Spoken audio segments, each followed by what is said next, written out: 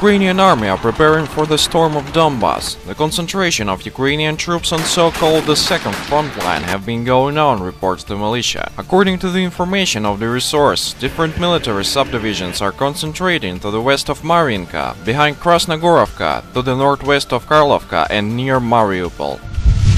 Russia has transferred $1 million to the International Committee of the Red Cross to help the conflict-hit civilian population in the southeast of Ukraine, the Russian Foreign Ministry reported on its website on Wednesday. Russia is using every opportunity to help civilian persons in the conflict area and is urging international humanitarian organizations to join efforts to alleviate the plight of those people, the Russian Foreign Ministry Press and Information Department said in a statement.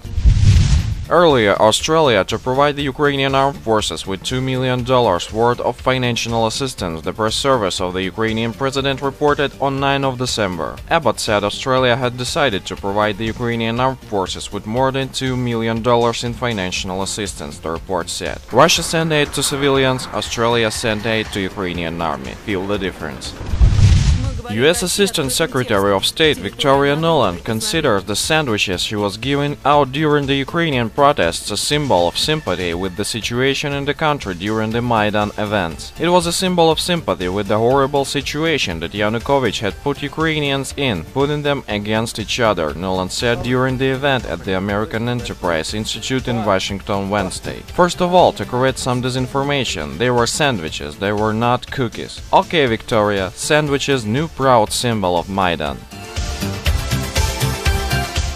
We thank our information partners for help with spreading this video news.